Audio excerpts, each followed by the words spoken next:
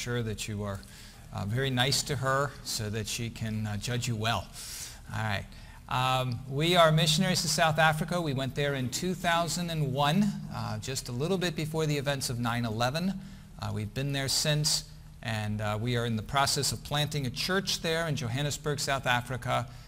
We have reached the point now where we have some leadership developed. We have some deacons. We have some elders.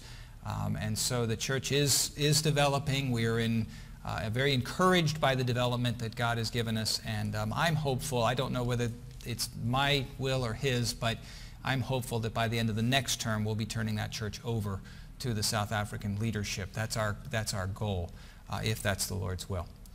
We're going to continue with our study here in the essential attributes. Turn back to Acts chapter 2 as we look at the ingredients, and I'm going to try to run through these pretty quickly. We looked in the first hour at the Word of God as being an essential ingredient. The second thing that we're going to look at during this particular hour is the concept of prayer. And then tonight we'll look at evangelism, witnessing, followed by fellowship and discipline. Now, as we look at this particular picture of prayer, one of the things that I think is pretty evident, I don't know if it is for you, it certainly has been a battle for me, but prayer is probably one of the most difficult things for us to do individually. It was said by one seminary professor that the average evangelical pastor prays for approximately 5 minutes per day. Now, if an average evangelical pastor battles to get prayer for 5 minutes a day, what does the person in the pew who is working a 40-hour job and all of the things that you all have to do every day, raising little children and so forth, what kind of a battle is it for you to pray? And yet, we're going to see here that prayer is absolutely essential. Why do we battle with prayer? What is it that you battle with to pray? What makes prayer so difficult? I'm sure we could answer that in a lot of different ways. For me, I would answer it in two ways. One is, it is first of all a spiritual warfare. Do we have the second sheet passed out? No. Okay, well, number one is that it is a spiritual warfare. The evil one certainly knows that it is difficult for us to pray, and he wants to stop us from praying, because prayer is a vital element in our Christian walk. One writer says that Satan trembles when he sees the weakest saints upon his knees. For me personally, I think one of the problems I have with prayer is that I'm not doing anything. When I'm witnessing, when I'm teaching like I am now, I'm doing something. I'm active. I am thinking. I've put together my message. I've worked together everything, and I'm putting together this message and preaching it. When I'm witnessing to somebody, I'm doing the same types of things. When I'm praying, I'm not doing anything. And that's just a pride issue, isn't it? Because I think that things depend on me instead of depending on God. And really, prayer is dependence upon God. So as you get your sheets, as it's being passed out here, the first answers there will be, the first answer is that it's a spiritual warfare, and secondly, we battle with our own pride. Now, as we look at this section this morning, what we want to think about here, again, if you'll turn in Acts chapter 2, we're going to look at this as the second essential ingredient to a New Testament church. Let's look in verse 42. He says, "And they continued steadfastly in the apostles' doctrine and in fellowship and in breaking of bread and in prayers." And if you'll also just jump down to verse 46, I want to compare this with it.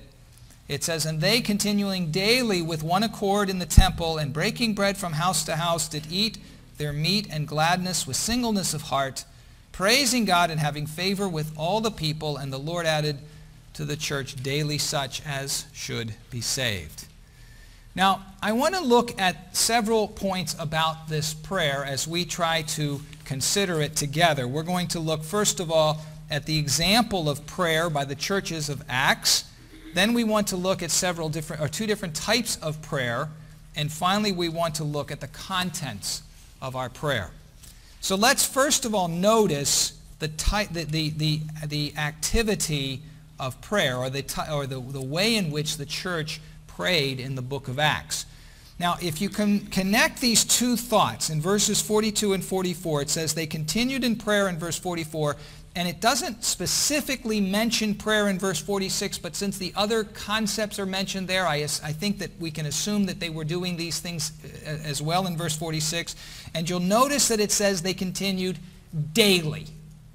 And one of the things I want us to think about as we think about this concept of praying is that it is something that has to be done on a daily basis. It's not something, worship prayer is not something that is done just on Sunday mornings. Okay? It's good that we're here. It's good that you're here. It's good that Pastor Benson led us in prayer, and that Adam led us in prayer, and Jim led us in prayer. Those are all really good things, and we all need to be doing that. But prayer can't end when we walk out the back door. Prayer has to be a daily activity, and it's something that needs to be going on constantly in our lives. One writer said they met daily, they won souls daily, they cared daily. The Christian faith was a day-to-day reality, not a week-by-week routine. We can't walk out of this room and be a different person when we walk out of the room than we are when we're in this room. We need to be individuals who are daily worshiping God. Secondly, it was an activity that was incorporated into the church. One of the things, I'm going to just put some verses up here for you, but one of the things we see, whoops, oh, we are back at the beginning somehow.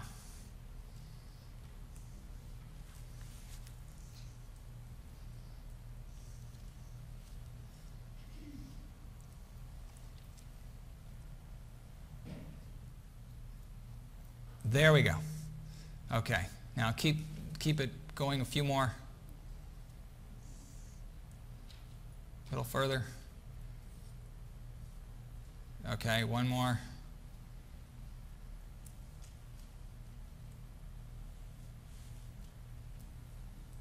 There we go. Okay.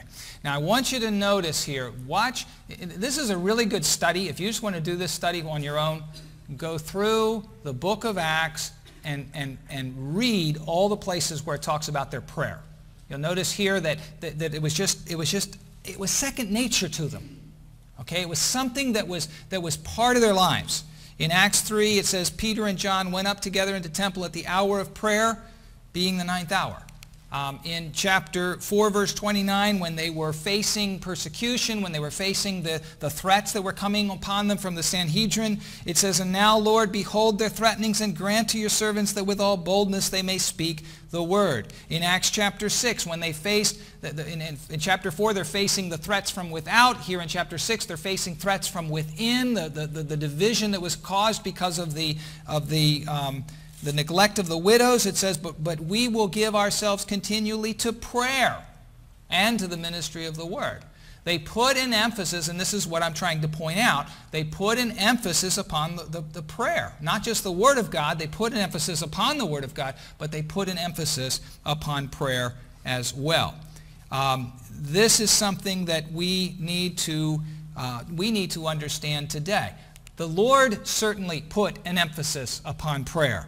And it's something he also understood that we battle with. In Luke chapter 18, verse 1, he spake a parable unto them to this end, that men ought always to pray and not to what?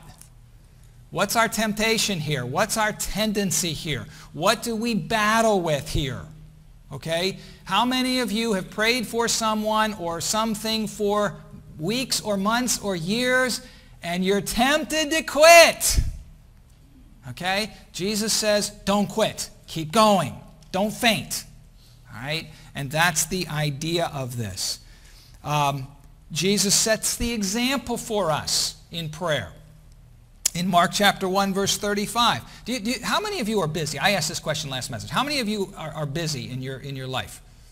Okay? How many of you think Jesus was busy? Okay, read the book of Mark sometime if you don't think he was busy. Okay? Read the Gospel of Mark. He was constantly doing something. Sun up to sun down. All right? It doesn't, he tries to get a vacation, and he ends up ministering in his vacation.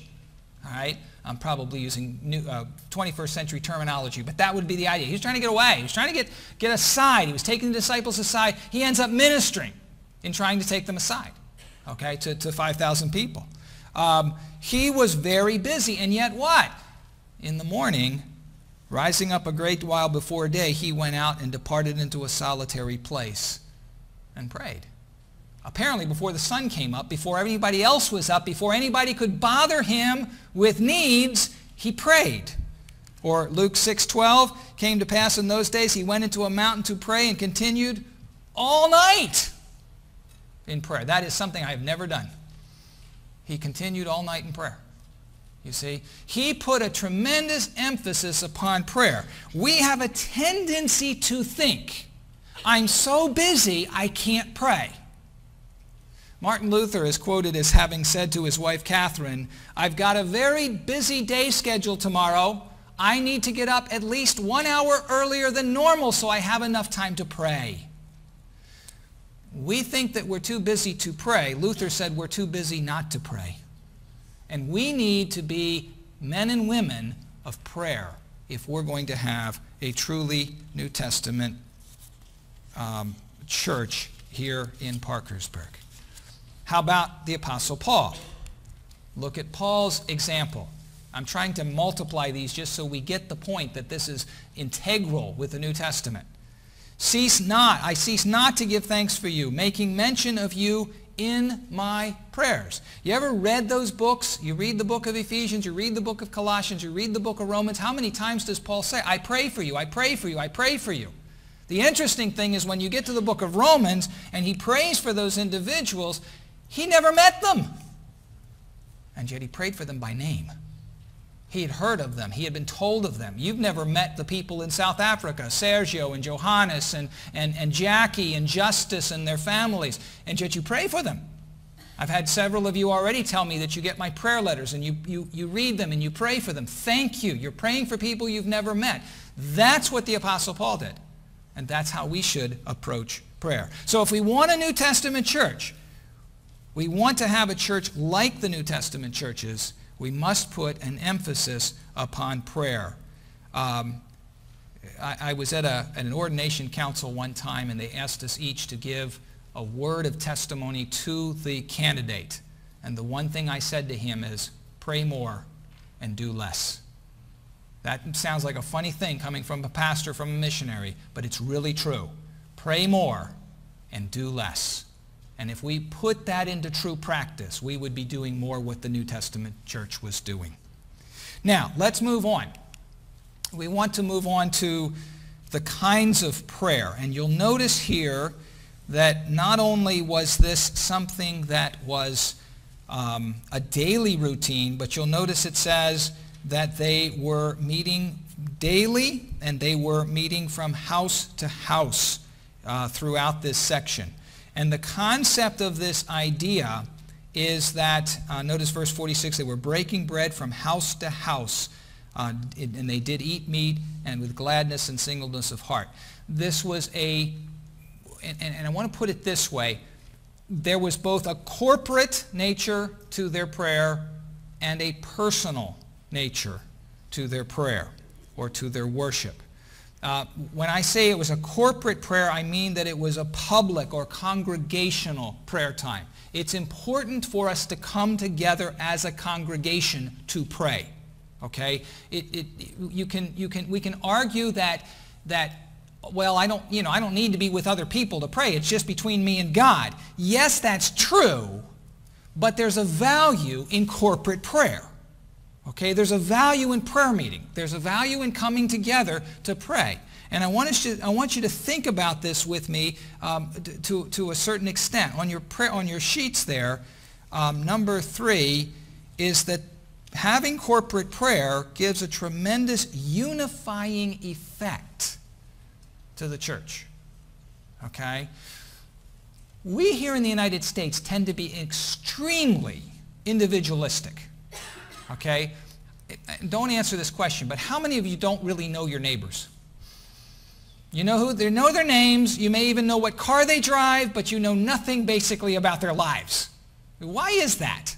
Okay, we're individualistic. We have our own little thing. We don't put you here in America. You don't have fences. I mean, you don't have big walls around your property. We have walls around our property in South Africa for safety purposes. I have electric fence on the top of my walls, keeping the bad guys out is the concept. Okay, but we put up fences between ourselves and our neighbors because we never talk to them. We never spend time with them. We're individualistic, and we tend to approach church the same way. We tend to look at churches, this is my business. I have my life. I come together on Sundays, but I'm not going to expose myself very much because I don't, that's painful. All right?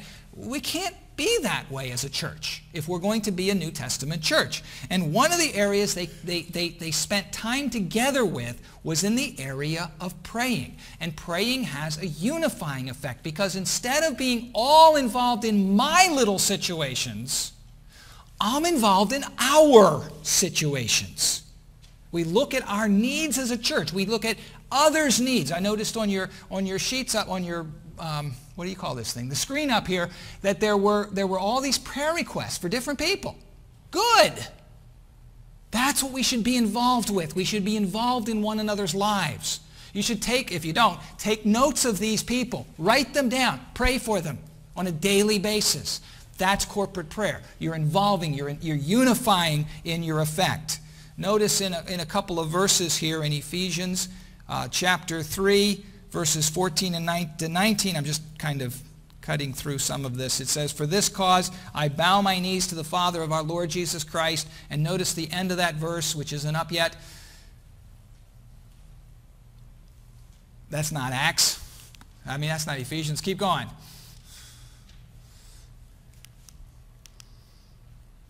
I figured it out.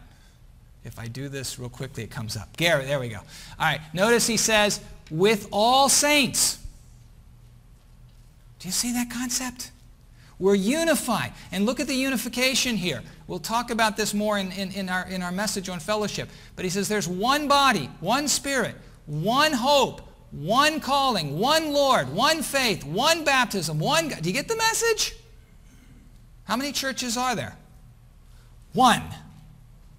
One true church. I know there's a lot of local bodies, but there's one true church.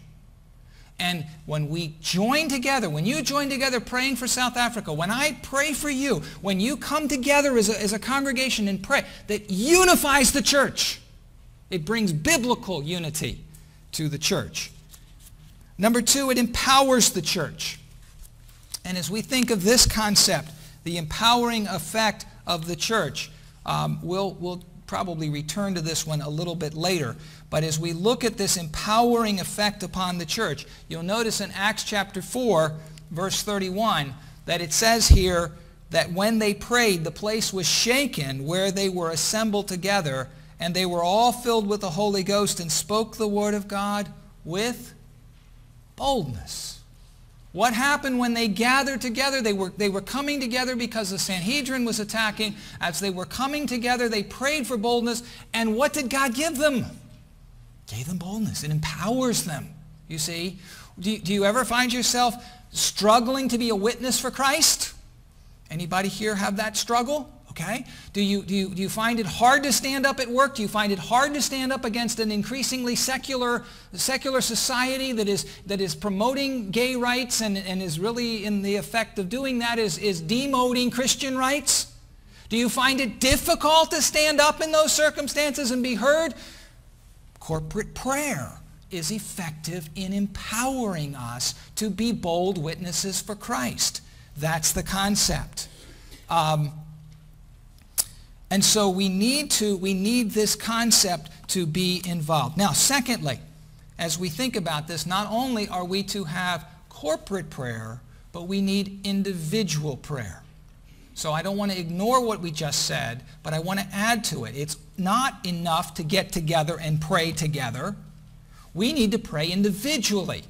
In Luke chapter 11, Jesus was talking to his disciples. In fact, he was praying. It says it came to pass that as he was praying in a certain place, when he ceased, one of his disciples came to him and said, "Lord, teach us to pray." You see, what was happening there? Jesus was praying individually. He was out by himself. And that witness, that example, was effective in ministering to these other individuals' lives. Jesus prayed individually. And let me just challenge especially those of you who are fathers here in the congregation or grandfathers. We have a special responsibility to lead our families in worship. It is our responsibilities within the home, especially with children, but also with grandchildren, to lead in family worship. Now, this passage here in Deuteronomy chapter 6 is clearly looking at the preaching of the Word or the teaching of the Word. But it's in the context of the idea of our leading of family worship. And that would also include this area of prayer. And you'll notice the connection here between verses 6 and 7, verses 6 to 8, where he says that we are to teach them to our children. We're to teach them when they rise up, when they lie down. It's to be a daily activity. It's to be a personal activity. But notice verse 6. And these words which I command thee this day shall be where? Before you can ever possibly teach them to others, where do they have to be? They have to be in me. Now, the same thing is true about prayer. I can tell my kids, I can tell you, pray, pray, pray. But unless I do it on a personal basis, my words are going to be hollow, you see? And that's the concept that we want to think about in this idea of individual prayer. The Word of God will only be effective if it's in our heart. And prayer is only going to be effective if it's in our heart as well, if it's part of my daily activity. The story is told of D.L. Moody in the Irish Revival, where he was in a meeting on a Sunday morning in Ireland. And as he gave the message, sometimes pastors know this, it just went flat. Okay, the message just didn't work. Okay, he got done with the message, in fact, and he went up to the pastor of the church and he said, you know, I think you should get somebody else to preach tonight because I don't know what was wrong, but it just didn't work today. There's something wrong here. And the pastor said, no, I want you here and I want you preaching. That's what we agreed to. It's fine. Unbeknownst to D.L. Moody and to anyone else, there was a sister that was in this church at the time. And the sister went home and she told her other sister, who was an invalid and was unable to come out to church. She said to her, she said, D.L. Moody was here. And she said, D.L. Moody from Chicago? And she said, yes, D.L. Moody from Chicago. And she said, you should have told me this. I would have been praying for him. Now, I don't want any disturbance. I'm going to lock myself in my bedroom and I'm going to pray the entire afternoon for the evening service. That night, D.L. Moody came back and he had power to preach the word. And at the end of the message, he gave an invitation. He says, how many of you would like to accept Jesus Christ as your Savior? And 200 people put their hands up. Now, D.L. Moody did something that most preachers wouldn't do. He said, I don't think you understand what I said. Let me reword it. And he reworded the invitation. The same 200 people put their hands up. Still not satisfied, Moody said, if you are sincere about this, I want you to meet me by the pastor's study afterwards. 200 people came out to the pastor's study afterwards. Still not convinced, he says, if you really mean it, I want you to come back tomorrow. And 400 people came back the next day. And it was the beginning of the Irish Revival. Where did it come from? Probably the sister that was an invalid praying. How important is prayer? We need it to be corporate. We need it to be personal. Point number 2. I'm never going to make it. Just if you see little kids running out there, forget them, okay? The content of prayer. That's a good pastoral thing to say. The content of prayer. Let me run through this pretty quickly. And I want us to think about this idea together. We talked, in the first message, we alluded to the health and wealth groups that teach that we should have health and wealth in this life. And we rightly criticize those individuals. But I want you to think about this with me for a second. When we pray for people, When we as a church pray for individuals, when we as individuals pray for people, what do we normally pray for? Can I suggest to you that we normally pray for health and wealth? Now, is there anything wrong with praying for health and wealth? No, as long as that's not all we pray for. Is God sovereign? This is one of those rhetorical questions that everybody's supposed to say yes upon. Okay. Is God in control of all things that happen in our lives? Yes. So did God allow that sickness or that unemployment situation to take place in my life? Yes. Why? Because he doesn't like me. I'm just seeing if anybody's still awake with me.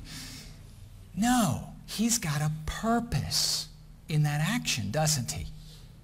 He has got a spiritual purpose. What is God trying to do? He is trying to conform us to the image of Jesus Christ, right? Do we believe that? Romans chapter 8, verse 28 and 29. He is conforming us to the image of his Son.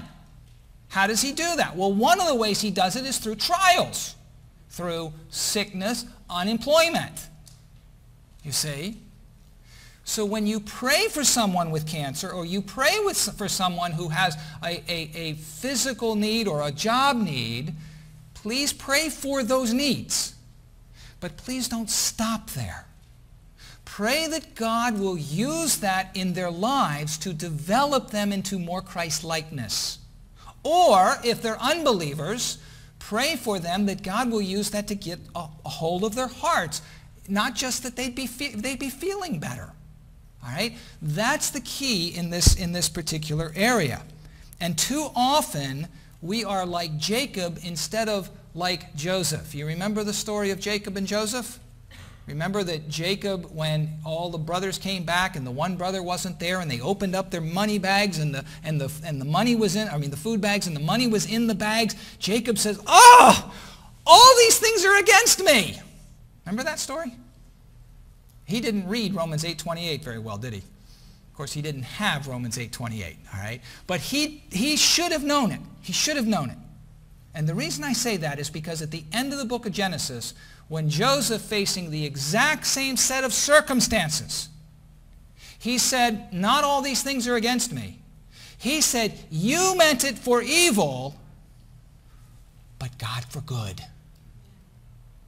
Now, can I suggest to you that there are very few people, with probably the exception of the Lord Jesus Christ, that have ever faced the unfairness that Joseph faced from his own brothers. And yet he looked above the problems and looked at the God above the problems. That's what we need to do in our life in general, but in our prayer. Look at other people's needs, but don't stop with those physical needs. Don't be distressed and say, all these things are against me, or all these things are against them. Rather, pray for them. Pray that God will be using those things in their lives to develop them into more Christ-likeness. I am completely abandoning the video here, so you don't need to worry about that at this point. Now, how do we do this? And let's just close with this thought. Since I'm off the video, I'm going to turn to Romans chapter 12, off the PowerPoint rather. And I want you to look with me in Romans chapter 12, verse 2. And we're just going to consider this verse, and then we will draw this to a close.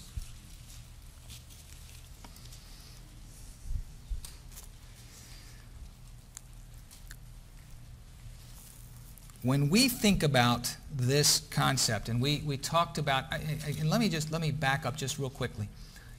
When you face problems in life, just answer this to yourself. Do you treat things more like Jacob did or more like Joseph did? What's your tendency? Do you tend to look at God's work in the situation, or do you tend to look at the difficulties that you're facing and the problems you're facing? Which is your focus? Okay, that's what I'm trying to get you to think about.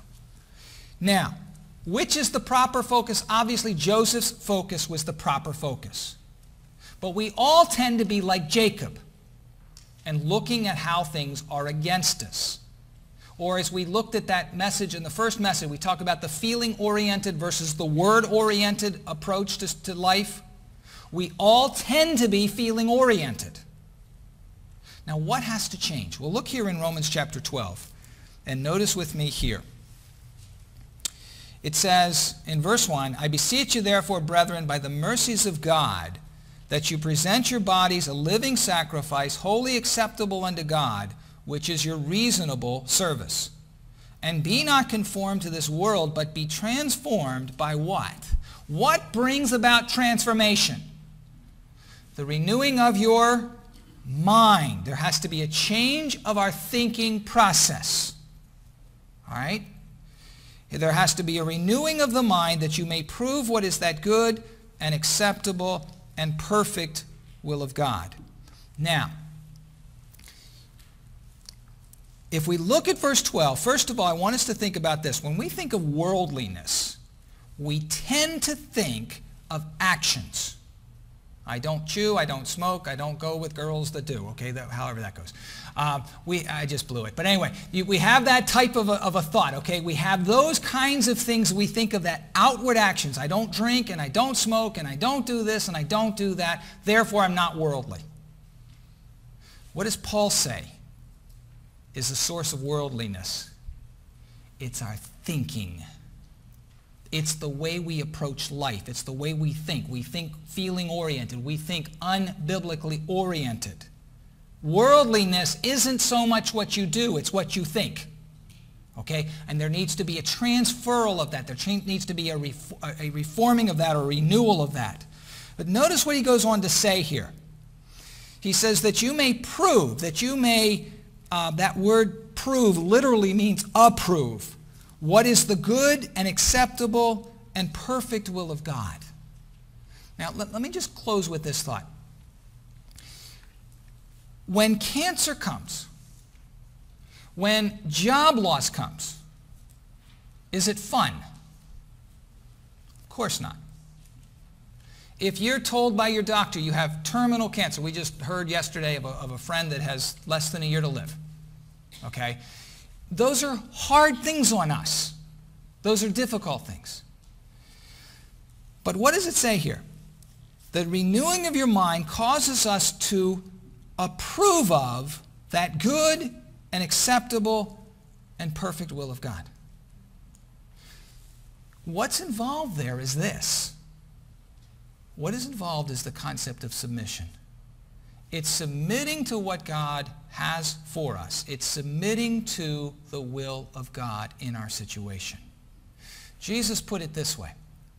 When he faced Gethsemane, when he was in Gethsemane facing the cross, he said, Father, if it be possible, let this cup pass from me. Nevertheless, not my will, but thy will be done. And just summarizing all of this and bringing it together now. When I'm dealing with that cancer, I am allowed to pray, Lord, if it be your will, may this cup pass from me. But I must follow it with, nevertheless, not my will, but thy will be done. That is the key for us as believers in Christ. If we're going to pray properly, we first of all need to be praying daily. We need to be praying corporately. We need to be praying individually. And as we pray, we need to focus not only on the physical needs, but on the spiritual needs. And we need to bring it all into conformity to the Word of God and to the purpose of God. May we count ourselves as sheep for the slaughter, given to his service, not for ourselves. Let's pray.